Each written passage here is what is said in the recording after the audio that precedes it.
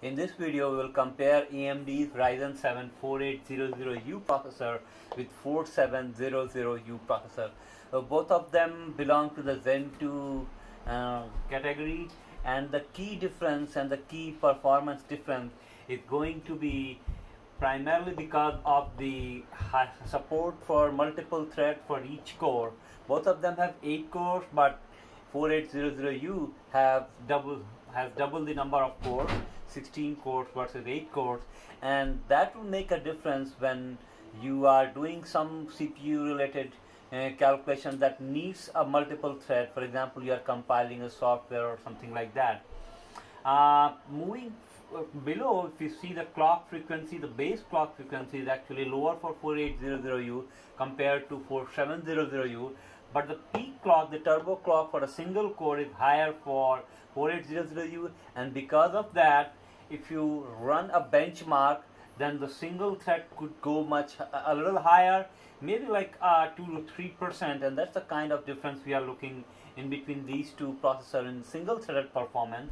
But if you run all the 8 cores, and even though the peak clock frequency is lower for 4800U, because of the 16 threads working in parallel, we expect a significantly better performance with 4800U when compared to 4700U.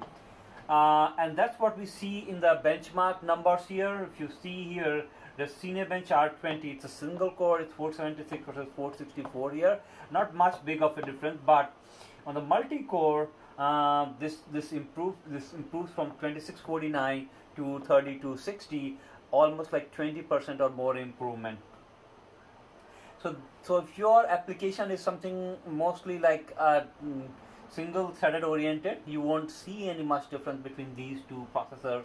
But before I go into more details, one thing I wanted to mention is, as of now, 4800U based laptop are almost non-existent. You can check on Amazon, other places. At least in US, this is not available. The only thing that you could get is 4700U, and probably there are some test systems available, and that's how some of them have been reviewed. So anytime if you compare it with Intel, just bear in mind that this is not as of now available, and that may have to do with the yield of the processing technologies at 7 nanometer. There may be a little bit of too high failures in with this processor or something like that. So it's not mature, this processor is not available, or these are still in the process, the laptops are still being made, manufactured, and they're not widely available in the market. So going back to the GPU side, we have RX Vega 8 compared to RX Vega 7. The GPU side, we have 8 CUs compared to the 7 CUs, and the increased clock frequency of each CU from 1600 MHz to 1750 MHz should show up in the benchmark, and that's what we see in the iGPU benchmark number. It's 1433 versus 1792, about 20% of the performance improvement.